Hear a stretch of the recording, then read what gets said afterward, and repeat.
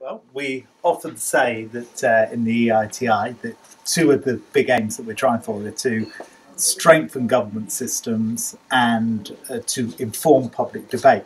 And thus far, these hard copy reports, good though they are, only go some of the way to do that. And what I'm going to try and do here is to show a few examples of how countries have taken this a bit further to actually strengthen the government systems that they have online, to look at interesting ways of informing different audiences. And let me start here with the US. The US were looking at this issue. How do you get to the different audiences that might want to use EITI information? What different audiences want to know about the oil, gas and mining sector in their countries? And so they did this sort of working out different personas of interest. The community members who want to understand big picture stories, researchers who want to look specifically at the data and play around with the data, interact with that, and then reporters who want the story, the facts that are drawn out of the general information. So, just looking at what that led to in the US case, you can see that they, after doing that research, produced this website, which is interactive. And what I like about this is not only does it have a huge amount of information for different audiences, those different audiences, big picture, facts, beautifully presented in different ways, and the stories out of it, but it mixes up both the quantitative data on one side and the qualitative data. So you've got, the total royalties broken down by oil and coal and so on. And if you click on any of those, you can see what's been happening to each one of those in each year. You can see how interactive all of that is. Take a look at the map of the US, which you're all familiar with. Interesting thing.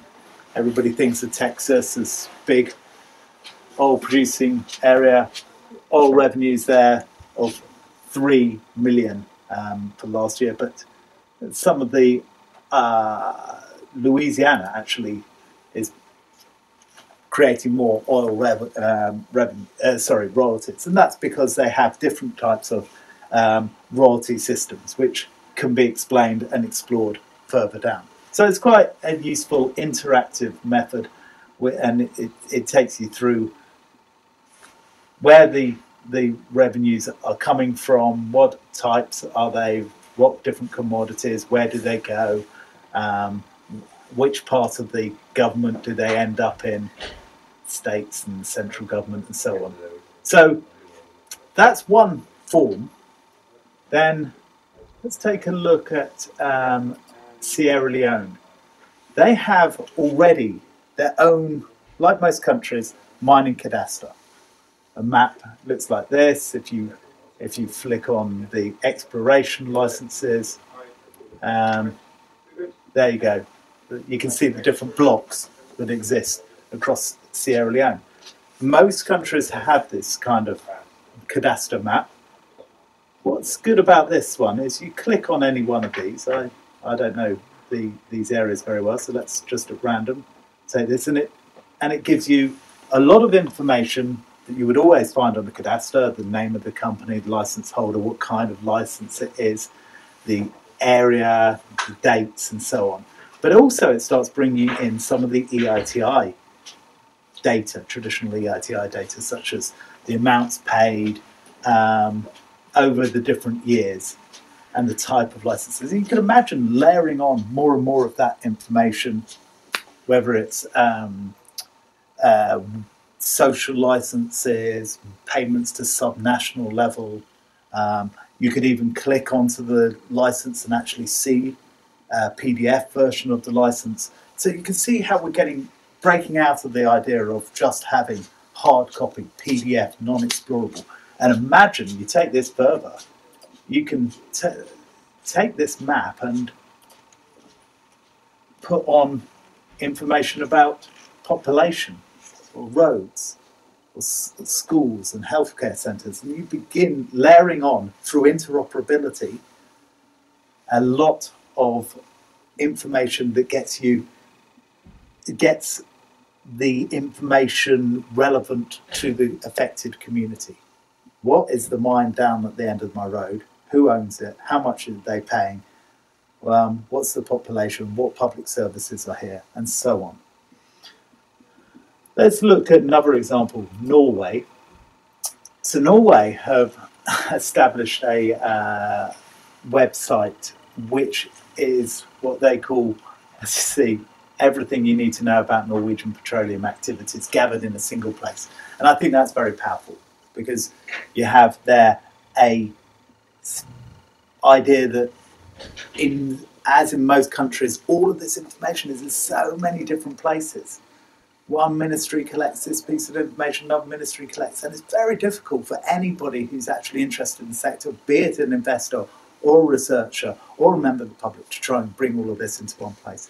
This does that by drawing, capturing, scraping data from different ministries into one place, and actually it's quite useful because it follows the value chain that's used in the EITI. What's the general framework, license, fiscal, legal frameworks?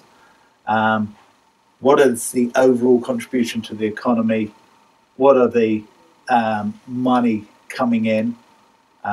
Exploration information, what's the production, and then you can look at it on interactive maps and so on. So I like this Norwegian model as well, and hopefully these are inspiring lots of different kind of ways of capturing the data systems which are already in government. Trying to get this information out to the people, to communities in an accessible form is the next challenge. And here, things like infographics are very powerful tools. And we did a infographic competition at the end of 2013.